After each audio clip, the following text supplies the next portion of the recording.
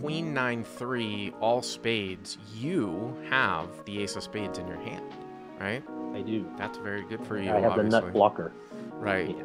So sometimes you will see a reflection here of max buy-in. Yeah, he-handed. I'm kind of relatively new to the table, but from what I observed, my opponents are recreational players. Effective stack would be the largest. There's two opponents. The larger of them have 800, so let's say the effective stack is 800. Okay. The other one has 700. The under the gun limper who has 700 limps. I'm in the low jack with aces, black aces. Okay. I raised to 25, standard 4x plus 1 limper. Yep. And the low jack, the guy next to my left calls with $800. And then the under gun limper calls. So you're in, I thought you said you were in the low jack. I'm sorry. Yeah, I'm in the low jack and the high. Low jack with aces. Calls. The hijack calls and the limper calls? Right. And the under the gun limper calls, yes. So three ways. I'm in the middle. Yeah. Okay. Three ways I'm in the middle. Pot's about $75, okay. Sure. Plus the blinds, whatever. Taking out the rake is about right. Probably 70. Yeah, okay. So the flop comes queen 9-3, uniform spades. Uniform, huh? That's a new one on me. Same. Monotone, I guess, is the proper word. So the flop is queen 9-3, all spades. You have the ace of spades in your hand, right? I do. That's very good for you, I have obviously. the nut blocker. Right. Yeah.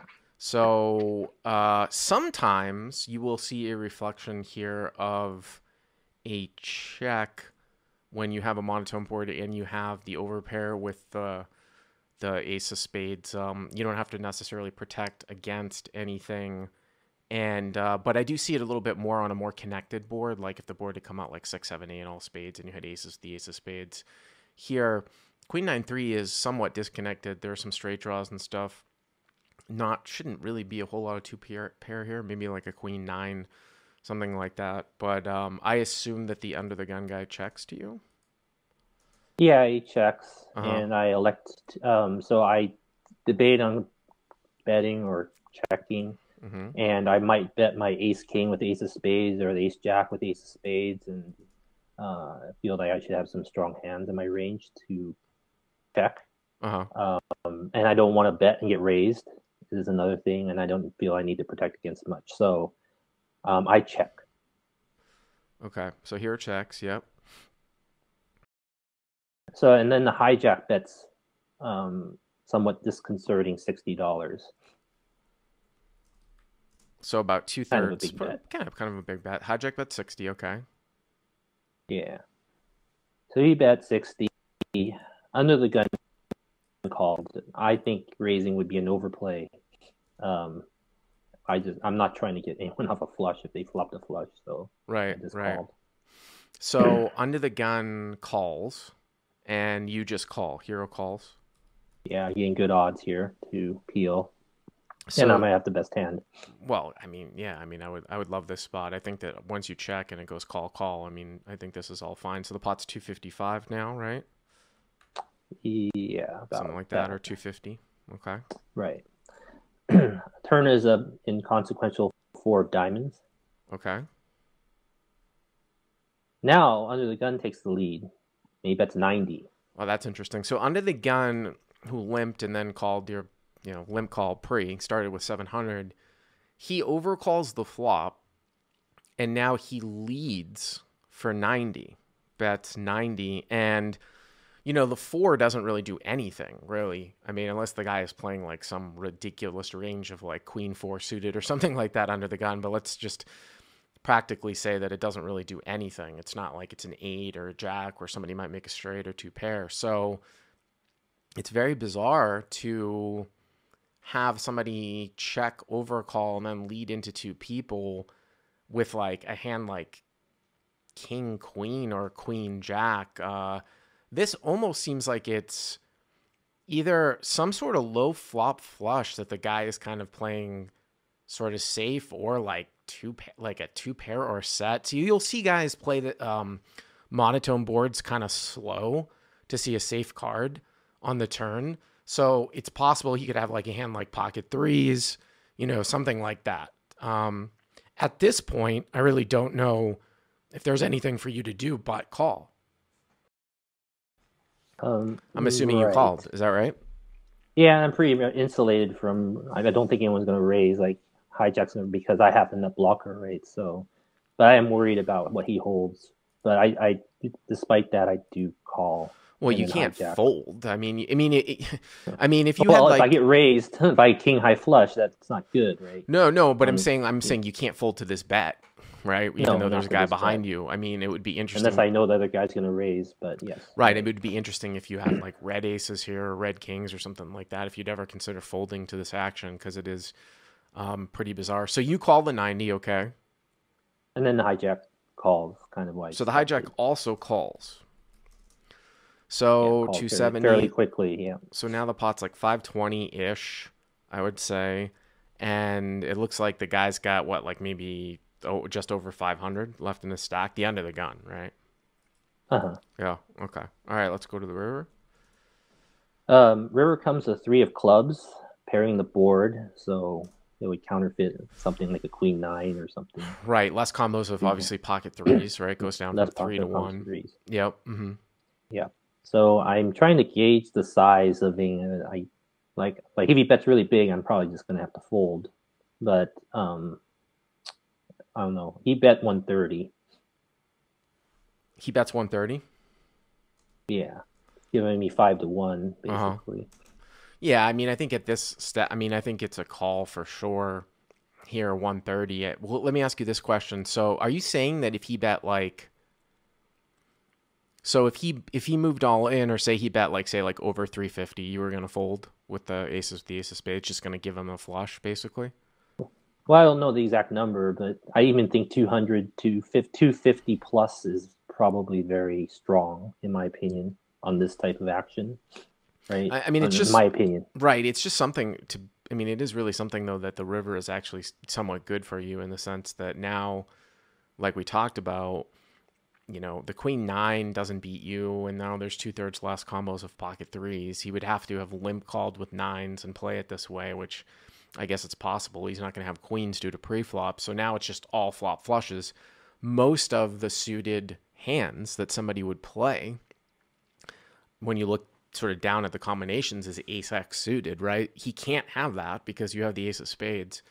I mean, obviously, it's possible that he could have flopped like, 7-8 of spades, 6-8 of spades, whatever, 5-6 of spades. But yeah, it would be interesting. I think my number would be like a very large bet, especially with the guy behind you too, right? I mean, this isn't even a multi-way spot. Now, if he checked to you, what would you have done? He bet 130, but if he checked to you, what would you have done? Well, that's an interesting question. I was going to ask you that question. I could see an argument for betting, but I'm probably leaning towards checking. I don't know. What do you think? I think it's a bet. I don't think that he's going to be checking many flushes that are played with this way. It's possible, but I don't think that he's got quads and are played this way or boats up and now plays this way and going for a check raise. I think it's a bet when checked to, even into 2 people, because of the fact that it's especially good for you with the 3. But here, here this is just a call. I mean, the sizing is such that it's 1/4. It's not super small stakes, but it's kind of like mid-ish. I mean, it's a 2-5 game, but I see enough crap that goes on here that I'm not going to fold to 130. That's for sure. I'm assuming you called. Yeah, I'm worried about hijacks, so that's would be the primary reason why I would fold to a large bet. And maybe check the river if checked to me, because I'm really worried that hijack might have a flush, a non-nut flush, obviously. So yeah, I call and then hijack calls, like snap calls. Yeah. So yeah, under the gun has 7-8 of spades. Oh, he did. He does have a small flush. Okay. Yep. Hijack has the jack 10 of spades. Wow. 2 flop flushes? Yep. And I have the nut flush blocker, so what's the odds? Wow, that's pretty crazy. So jack 10 of spades didn't put in any money. Well, that's interesting. If I put myself in the hijack spot And obviously, so you check, right? We bet a flop flush with a open-ended straight flush draw.